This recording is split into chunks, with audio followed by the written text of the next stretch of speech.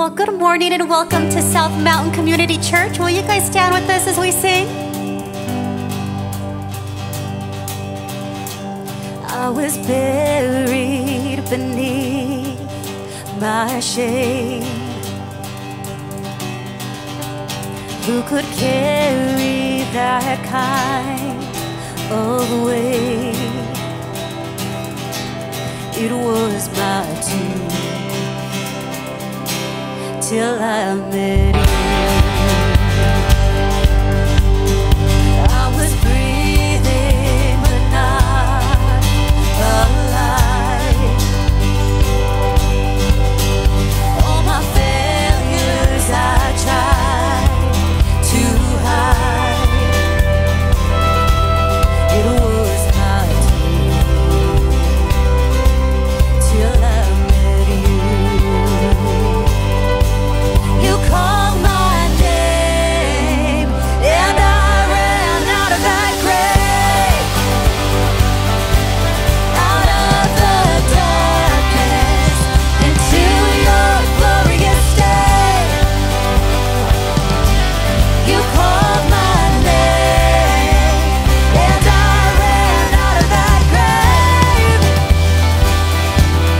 out of the darkness into your glorious day.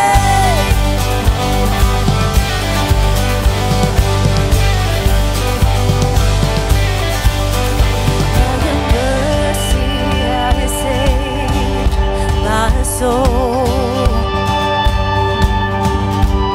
Now your freedom is all that I know. Sing this out if you've been made new.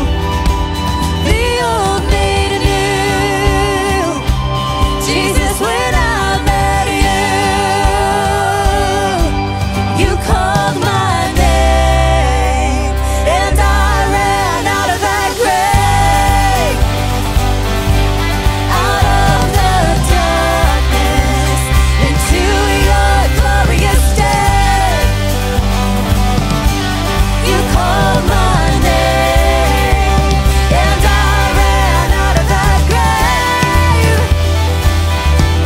out of the darkness into your glorious day. As we continue singing this morning, let's remember how good God is, and He is our refuge, and He is close to those who trust in Him.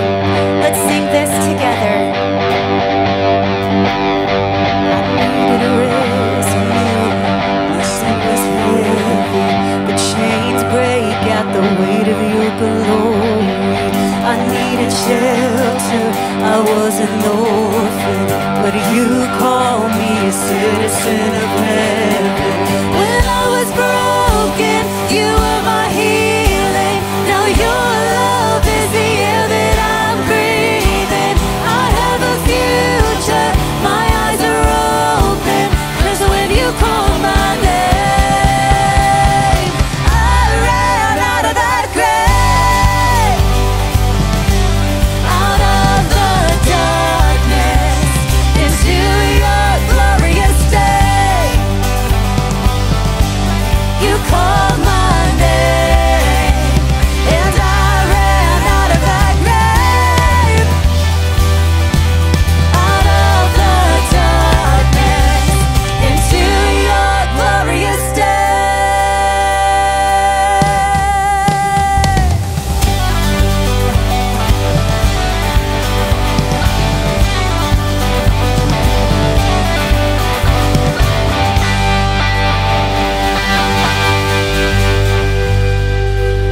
We're going to continue to sing.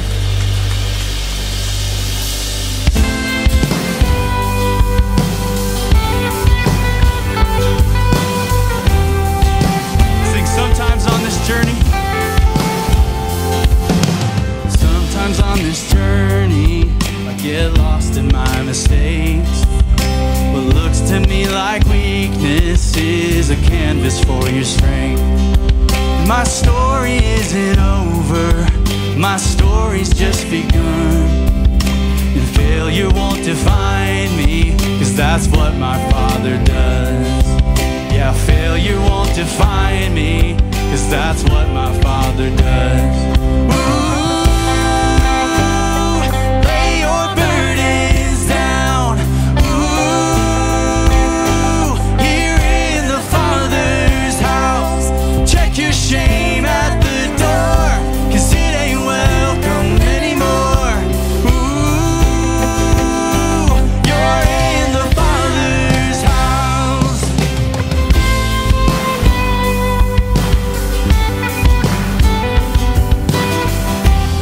Arrival's not the end game.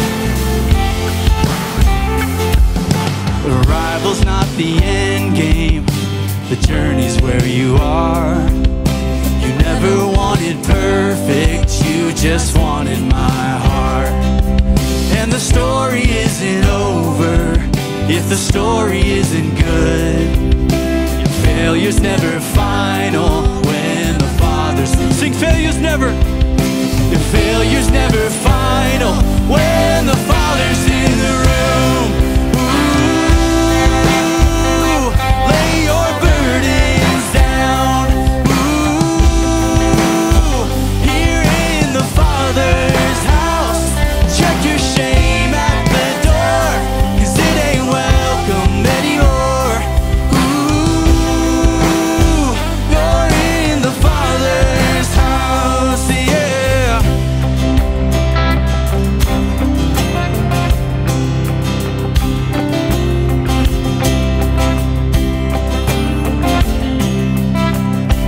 Prodigals come home, the helpless find hope.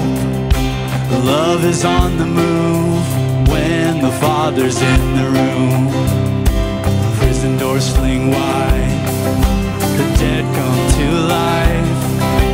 Love is on the move when the Father's in.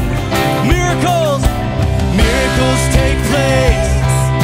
The cynical find faith. Love is breaking through when the Father's in the room. Jericho, Jericho walls are breaking. The strongholds now are shaking. Love is breaking through when the Father's in the room. Love it. Love is breaking through when the Father's in the room. Ooh, lay your burdens down. Ooh, here in the Father's house. Check your shame at the door, 'cause it ain't welcome anymore. Ooh, you're in the Father's. Let me hear your voices sing. Ooh, lay your burdens down.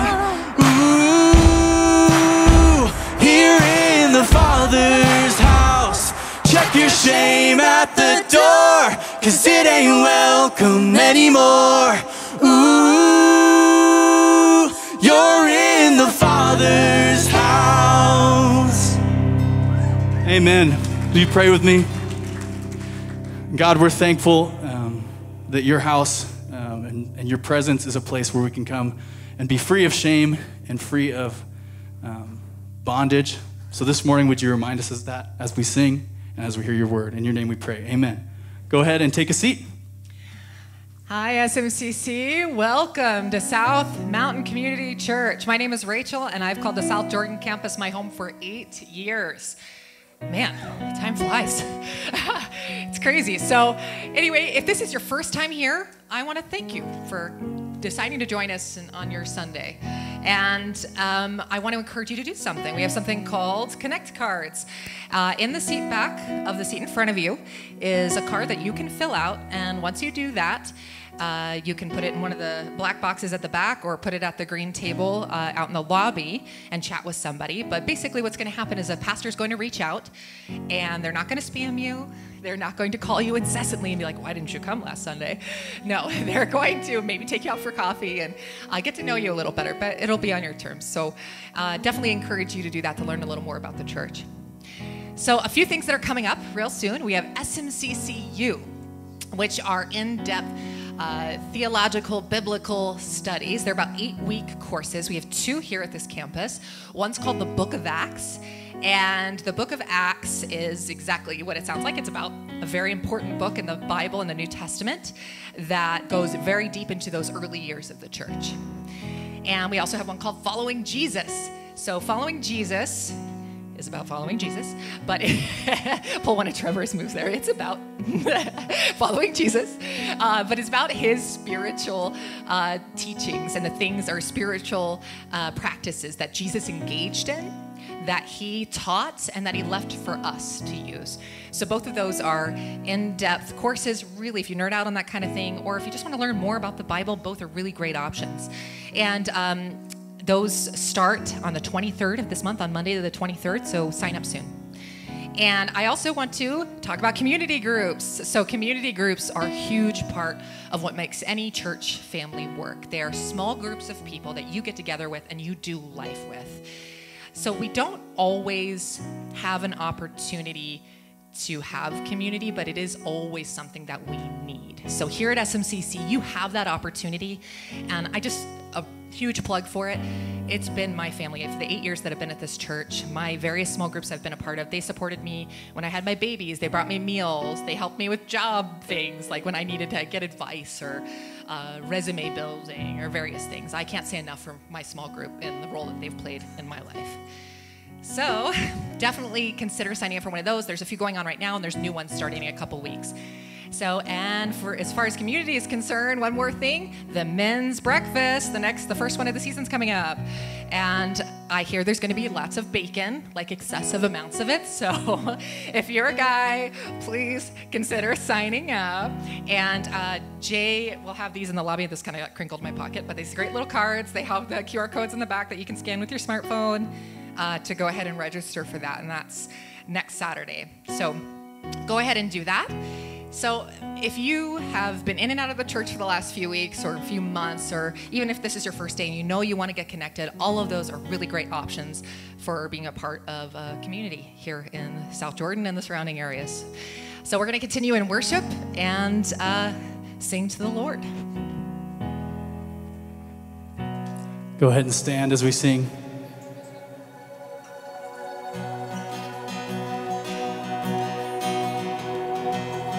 Alone in my sorrow. Alone in my sorrow and dead in my sin. Lost without hope, with no place to begin. Your love made a way to let mercy come in. When death was arrested and my life began. Ash was redeemed. Ash was redeemed, only beauty remains. And my orphan heart was given a name. My mourning grew quiet, my feet rose to dance. When death was arrested and my life began.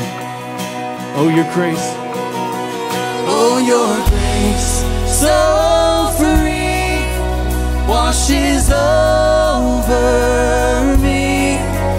You have made me new, now life begins with you. It's your endless love pouring down on us.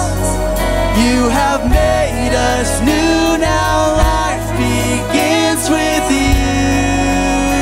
Release from my chains. Release from my chains. I'm a prisoner no more. My fame was a ransom faithfully bore.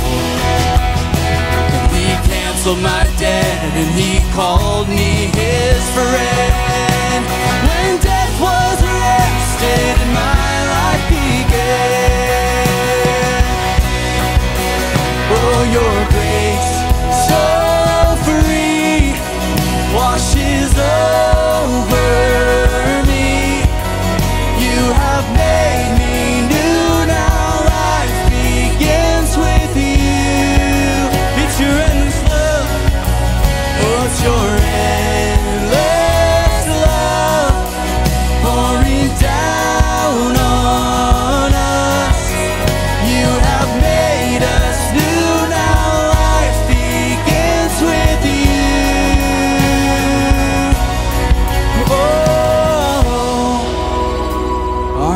Savior displayed on a criminal's cross. And darkness rejoiced as though heaven had lost. But then Jesus arose with our freedom in hand. That's when death was arrested and my life began. Oh, your grace, so free, washes over me. You have made me new, now life begins with you. It's your endless love pouring down on us. You have made us new, now life begins with you. We're free, and we're free, free, forever we're free. I'm joining the song of all the redeemed. Yes, we're free, free, forever, amen. When death was arrested and my life began. Oh, we're free, free, forever we're free. Come join the song of all the redeemed. Yes, we're free, free, forever, amen. When death was arrested and my life began. When death was arrested and my life began. When death was arrested and my life began.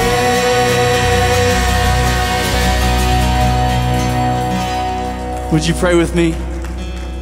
God, this morning we praise you and we thank you for your mighty power and your works over human history, to be the only one who could defeat death, the only one who's capable of overcoming the spiritual evils in our world. And God, this morning, would you just remind us of your power and your glory, that there's nothing else worth living for. There's no one else who can overcome the darkness in our world but you. In your name we pray, amen. Go ahead and take a seat.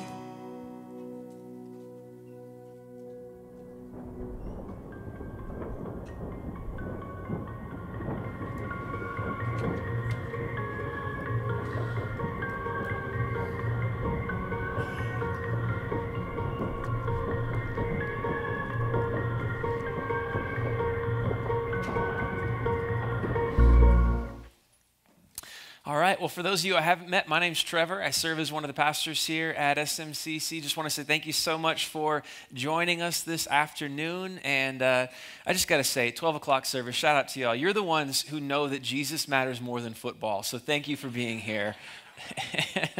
And I hope you've got your game recorded at the same time. So if I could just share a little bit of history from my own life that maybe connects to some season in your own as well. The year was 1997, and even though we were just a few years away from Y2K, something would occur within this year that would forever change the world and life as we know it, because this was the year in which the Nintendo 64 video game was released, GoldenEye 007, and it drastically changed the face of the world forever, right? Proximity mines, paintball mode, the golden gun, it was real. And and if there's one thing that I learned from this game, right, leaning in on it, it would be something about battle in general, and it would just be this, about battle strategy in general, that this is the lesson learned, that in battle, every battle requires you to know your enemy, understand their methods, choose your weapons, establish offensive and defensive lines, and if necessary, to mount a counterattack. And this was true of GoldenEye in the 90s. It's true likely of Fortnite today, and I know it's true of every modern warfare and Call of Duty rendition along the way in between, right? But the point of bringing it up today is not just to equip us to better engage within our combat video games, but instead to equip us for an actual real battle that every single one of us finds ourselves in the midst of, whether we recognize it or not, which is the battle against spiritual evil. Today at SMCC, we're continuing our series called The Unseen Battle, which is all about delving into the subject of spiritual warfare, something that we're covering over the course of 4 weeks. We actually opened up the series last week and kind of laid the foundation, the groundwork, and set the stage for this conversation and for this series. And so last week, what we really looked at was just sort of establishing what the biblical worldview is. What is the picture of reality, the story of reality that the biblical writings present to us? And then how does that make sense of evil and even equip us to be able to respond to it within our lives? And so really, in a significant way, last week was really setting the stage in the most macro level for this conversation, for this subject. But today, the aim is to zoom much further in and to take some really practical next steps today as we delve into this subject. And there's really 2 questions that we're looking to answer together this afternoon. The first is this: how do we recognize when spiritual evil is actually present within our lives? How do we recognize the demonic when it's at play within our lives? And then the second question is a follow-up from that. What do we do when we find out that is the case? And so, over the next 25 or so minutes, those are really the 2 questions that I want to unpack together as we continue this series, The Unseen Battle. And really, the first thing I want to just kind of throw out in the conversation comes from a passage that's written by Peter, one of the disciples of Jesus, significant leader in the early church. And he himself is writing on this particular topic. And this is what he says, 1 Peter chapter 5, verses 8 and 9. He says, "Be alert and of sober mind." Question is why? He says, "Your enemy, the devil, prowls around like a roaring lion looking for someone to devour." Now, I have never been on safari in Africa. I have talked with people who have. I don't know, but I'll just say this. If I ever do find myself in that experience, I will definitely be alert and of sober mind, because you are putting yourself in the territory that other animals call home, who literally have the capability and even the desire to rip your face off. And so that is not a time to just let down your guard and wander off into the woods, right?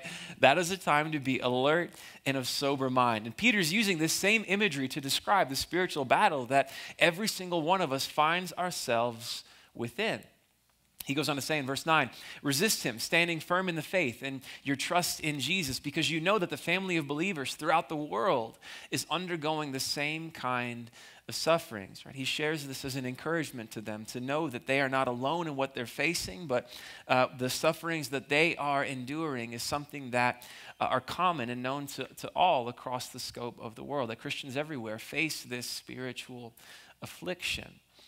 And so really, the opening point is just to say that to be alert and of sober mind, because the battle is actually there. Whether we recognize it or not, it is real, and we've found ourselves in the midst of it. But I think from that point forward, there's a question that my guess is arises for at least a few, if not many of us. And it's the type of question that we often think, but maybe don't always voice. And I think the question would be this, right? That when we look at the biblical writings and you read them, you see demons and you see Jesus kind of having these encounters with them and casting them out and bringing healing to people. And you're like, yeah, I'm not really sure how to make sense of that. Is this just them making the best with what they knew at the time that they can? Is this just them kind of making sense of what they're experiencing, lacking the language, lacking the advancements of modern science and medicine? And now, 2,000 years down the road, we have sort of a better, more in-depth understanding of what can go wrong within a person's life and mind and body. And so we can kind of just discard this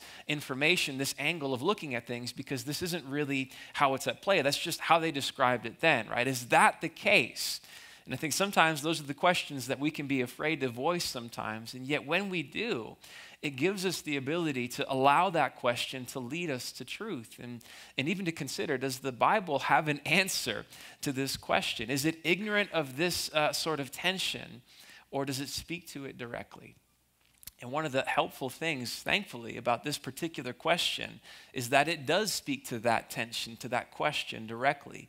And the Bible is not ignorant of these distinctions. So one example of this actually comes in the Gospel of Luke, right? The Gospels being biographies of the life, death, and resurrection of Jesus. And Luke was written by one of the followers of Jesus in the first century. His name was Luke. He's a journalist, historian, considered by historians today to be one of the most exact and accurate historians of the ancient world, and specific in his accounts. And And one of the important things to note about him is that in addition to these other proficiencies, Luke was also a doctor, meaning that he had received medical training and provided medical care for people on a regular basis. This was what he did for a living. And I get that first century medicine likely differed pretty significantly from medicine today. And yet at the same time, what we see is that in his account, he makes use of this medical knowledge and training and draws a clear distinction between suffering that arises from the demonic at play within a person's life and suffering that arises from something else entirely. So we see this actually in his account, Luke chapter 8, verses 1 to 3. It says, after this, Jesus traveled about from one town and village to another, proclaiming the good news, the gospel of the kingdom of God. The kingdom of God is going to play a significant role in our conversation later on, but for now you can feel free to tuck that away. It says the 12 were with him, the 12 disciples. Peter, who we just mentioned, was one of them. And it says, and also some women who had been cured, notice this, of evil spirits and diseases, that it's drawing a distinction between them, saying that is there overlap at some point, perhaps, and yet there are times when a person's suffering has entirely to do with diseases, and there are times when it has entirely to do with evil spirits, and there are times when suffering arises from causes that have nothing to do with the demonic, but there are times when it absolutely plays a role in the affliction that we are facing. Goes on to describe the women that Jesus provided healing for. Mary, called Magdalene, from whom 7 demons had come out. Joanna, the wife of Chuza, the manager of Herod's household. Herod was the ruler over the people of Israel, serving the Roman Empire in the first century. And so his manager, Chuza, was married to this woman named Joanna, and she's one of the women that Jesus brought healing to. Susanna and many others. These women, in response to Jesus healing them, were helping to support Jesus and the disciples financially out of their own means, right? They were supporting them financially so that Jesus could continue to spread the message of the kingdom of God so people could come to trust in and find joy in him. But the main point for our discussion today, to kind of draw out of that passage, is that even the biblical writings themselves draw a distinction between suffering that arises from the demonic and suffering that arises from something else entirely. And so when it comes to recognizing the demonic at play within our lives, the first thing is to recognize that not every unfortunate or challenging or difficult thing that happens in our lives has a demon underneath it. Like, for example, if you go to Starbucks and you find out that they're out of the syrup that you need for your favorite fall latte, that is a tragedy to be sure, but that doesn't mean that there's spiritual warfare at play in that particular example. So I think what can be helpful is just to walk through sort of different causes, different origins for suffering that we might experience within our lives. So these are 4 different causes of affliction. First off, there's the physical. One of the things we see from our experience of life and even from the biblical writings as well is that our bodies are both beautiful and broken. Right? The Bible talks about how we are fearfully and wonderfully made. God has made everything beautiful in its time. That includes you and me. That includes us and our bodies. Our bodies are beautiful, and yet at the same time, they are undeniably broken. And so much of the suffering that we experience in this life is due to the fact of the brokenness of our bodies. And that has nothing to do with the demonic at play within our lives. The second one would be this, psychological. And in some ways, this could even be an extension of the physical. That one of the things we've learned with modern medicine is that there are things that can go wrong within the brain, that some of the brokenness of the body can find its home within the brain, and things don't always function within the way that they were designed to, and that can have a significant impact on our experience of life, that the psychological can be a place where our suffering arises from, and that is real. Number 3, relational. I think so many of us have had the experience at different seasons within our lives of having relationships that were incredibly difficult and even damaging and harmful. And even though we're down the road from that in a different season of life, that relationship may look different and healthier now. Maybe that relationship isn't even present within our lives anymore, and yet the experience marks us. And that damage that we experience, the harm that we suffered, is something that continues to have an effect on our lives and on our relationships today, even years and decades down the road. And it's an unfortunate reality that we don't need a demon to be equipped to injure each other in relationships. That is unfortunately something we're well able to do on our own, as I'm sure every single one of us has an experience of being on the receiving end of that. But then fourth and finally, when it comes to causes and origins of suffering, we'd be remiss to not also acknowledge that the demonic has a role to play here, because we do find ourselves within the midst of a spiritual battle. And so there are times when the suffering that we experience, whether it be a fear that's unnatural, whether it be thought patterns that we just can't get out of, whether it be tension that arises in relationships that just doesn't make any natural sense, right? That these things can have an aspect of the demonic at play within them. And so what I'd like to do in this conversation is really just delve further into that particular cause of suffering and affliction within our lives, so that we can be better equipped to recognize it when it's happening within our lives, or perhaps the life of someone around us. And so let's go ahead and press on into it. So the demonic as a cause of suffering within our lives. Well, in order for that to be the case, that means there's a demon, an actual being at play in the process. And a demon is an evil, immaterial being. So in the broadest scope, God created all things, right? Including angels, angelic beings who are entirely actually immaterial in nature. They do not have physical bodies in the same way that we do. And they were created for good purposes and for a joyous existence. And yet what we find is that certain of these beings chose to align themselves with evil and in opposition to God. And when they made this decision, fundamentally their natures were changed, were altered, were warped. Because evil is something that we know philosophically doesn't exist in and of itself. Evil only exists really as a warping or even a perversing of something that is intended to be good. And so when they set themselves in opposition to God, their nature was bent and warped away from the good and towards the evil, and they became fallen angels, or what the biblical writings call demons. And so these demons, because they're in opposition to God, because they have positioned themselves in a way where their nature has been warped from the good, they have as a motivation actually our ruin, your ruin and mine. And so this is the unseen spiritual battle that we find ourselves in the midst of. Now, the New Testament, if you delve into the language, right, originally it was written in Koine Greek, which was just the common language of the Roman Empire in the first century. And so as people are communicating, writing letters back and forth, of course, this is the language that they wrote their documents within. And when you look into the Greek, underneath the accounts really for where we see this within the New Testament, the word that you find translates most directly into English with the word demonization. That to suffer in a way that is demonic in its nature is to suffer demonization, which is being tormented by an evil spiritual being. Now, as soon as we get into that, I think for a lot of us, there's sort of a picture that enters our minds that has its origins in the classic horror film, The Exorcist, right? Which to this day, I still remember being at my dad's house in the living room with my brother. It's late, it's pitch black out, the room is absolutely dark, the only light is coming from the TV, and we're watching this movie, and he keeps laughing, and I'm like, just don't leave me, just because it was absolutely terrifying for a 12-year-old kid, even for a grown adult, I'll say. But but what that movie often does, I think, is gives us really a popular culture portrayal of what it looks like to suffer demonic affliction. And yet what's important to stress today is that the portrayal the movie presents to us is not in any way, shape, or form what the biblical writings actually present to us.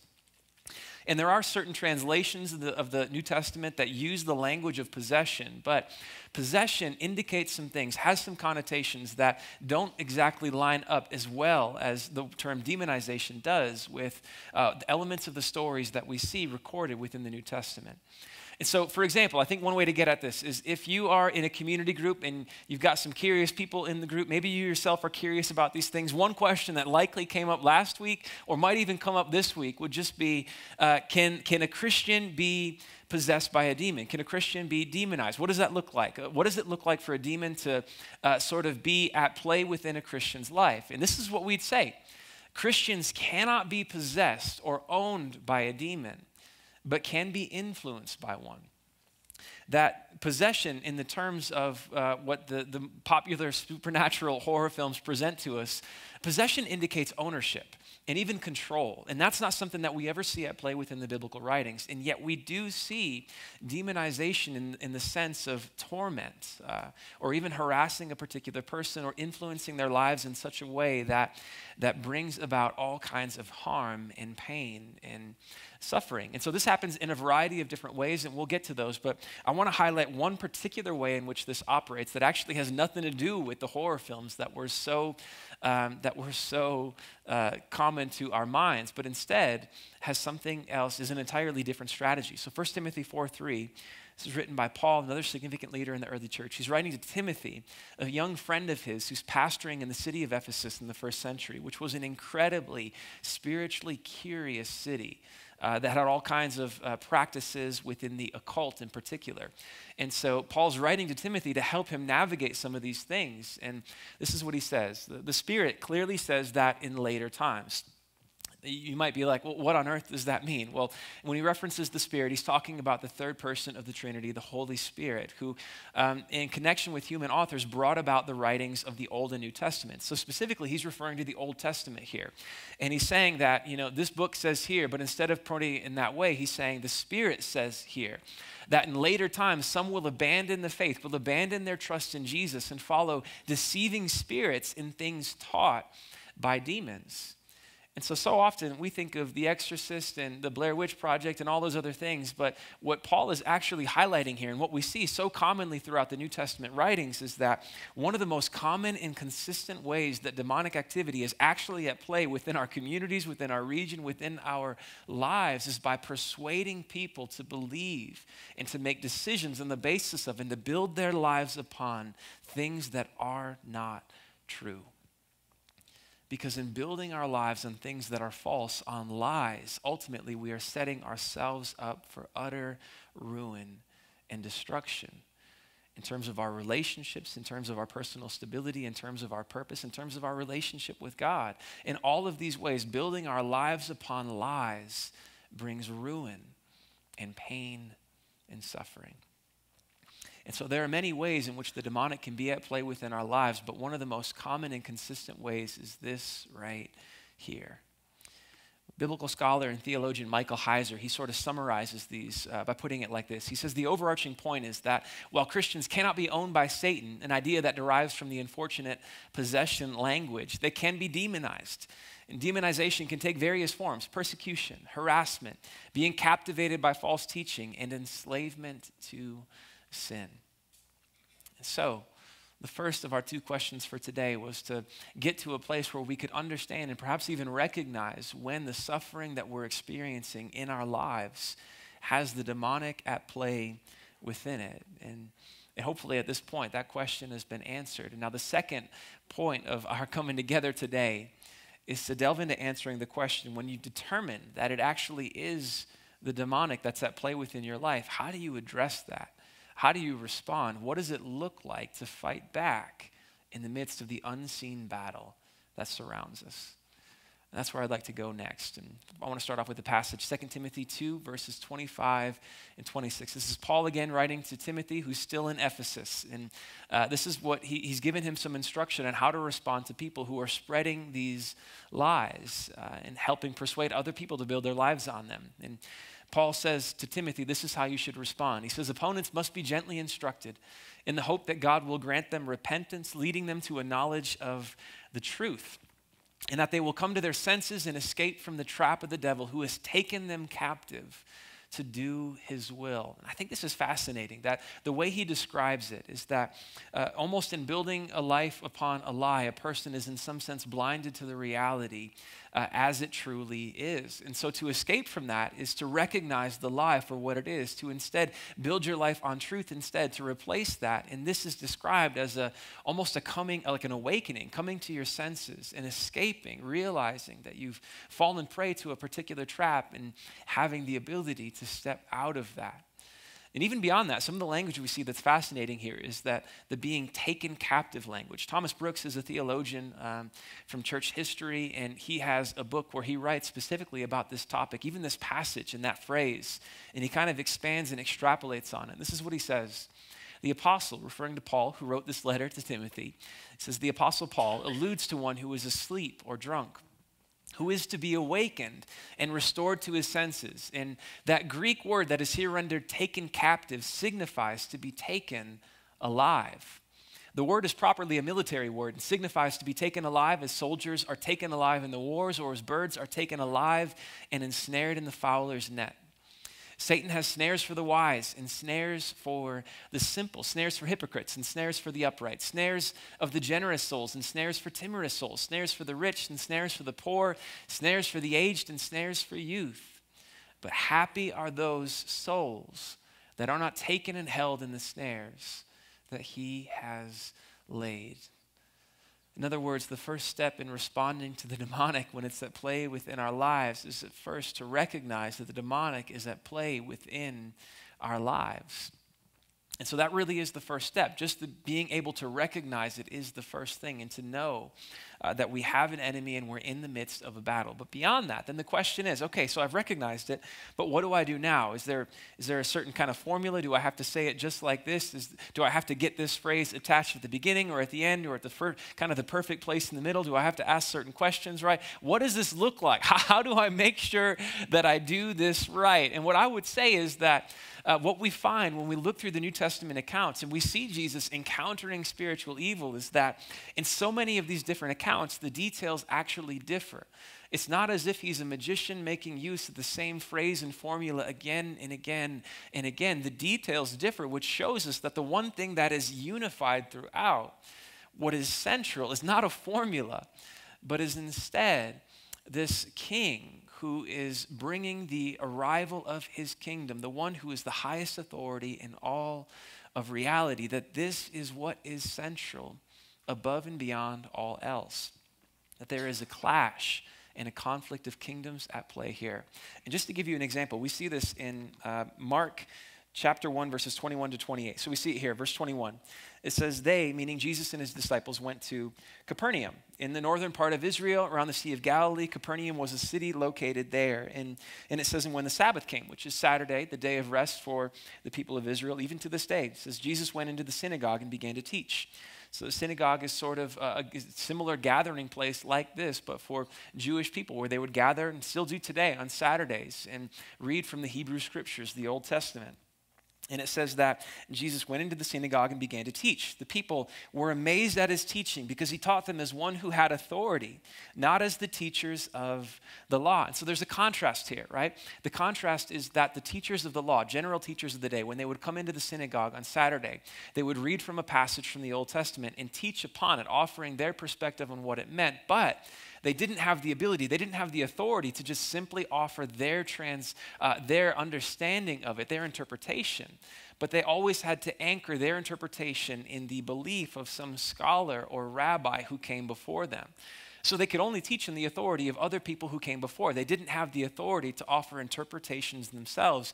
And yet Jesus shows up on the scene and he does just that. And they're amazed because they understand the claim that he's making, that he understands what the Old Testament is teaching better than anyone else who has come before. And he doesn't need their authority to tell and to teach what it really and truly means. So in teaching in this way, he is making a significant claim of authority. And the people are like, man, I've never seen anything like this. What right does he have to offer and to teach in this particular way? And this is where the story continues. Verse 23.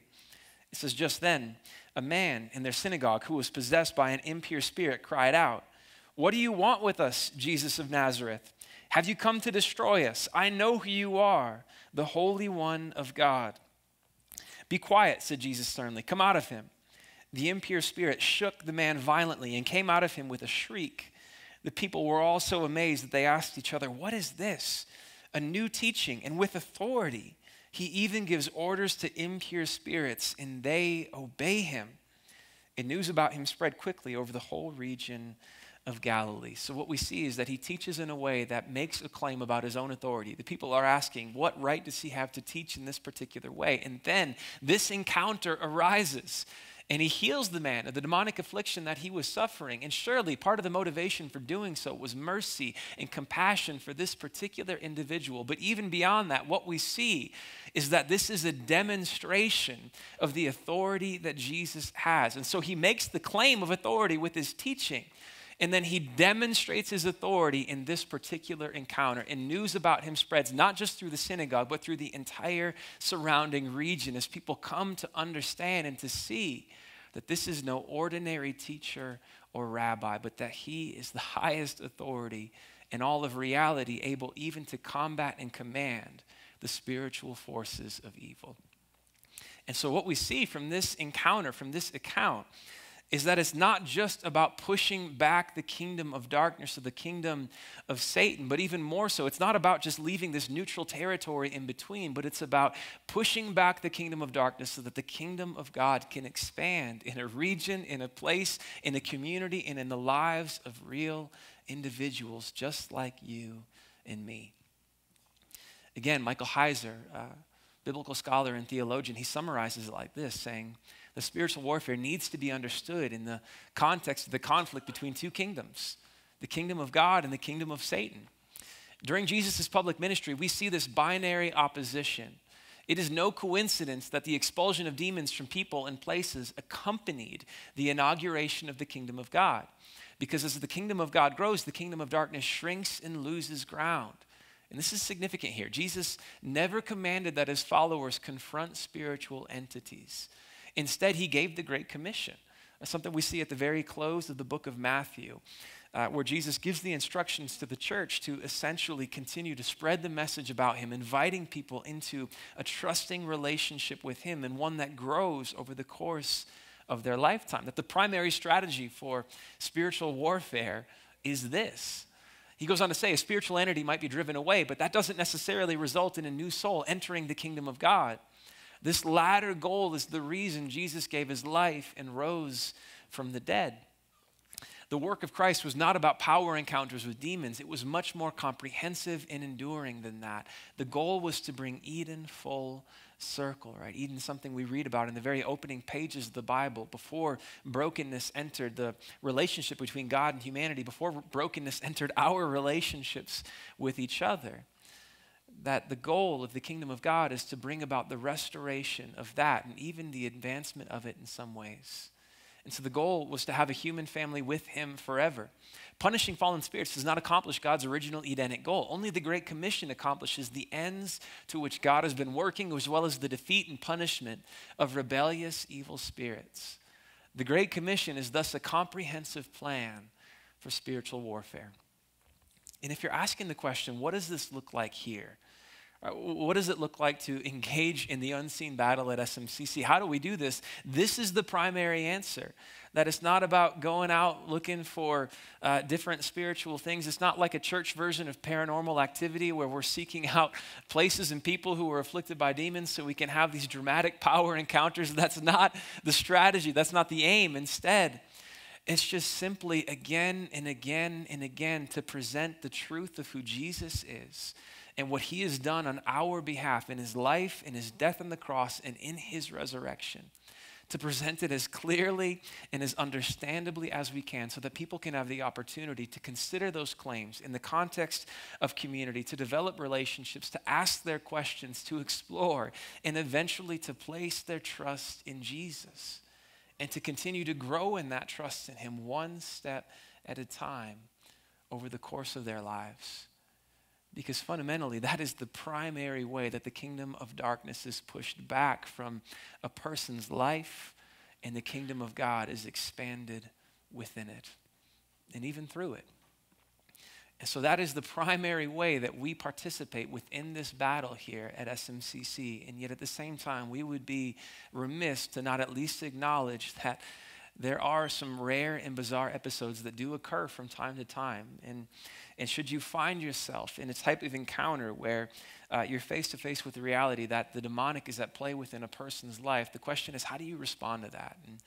And what I want to do is just walk through really our strategy that is as simple and as straightforward as we can make it for walking through that.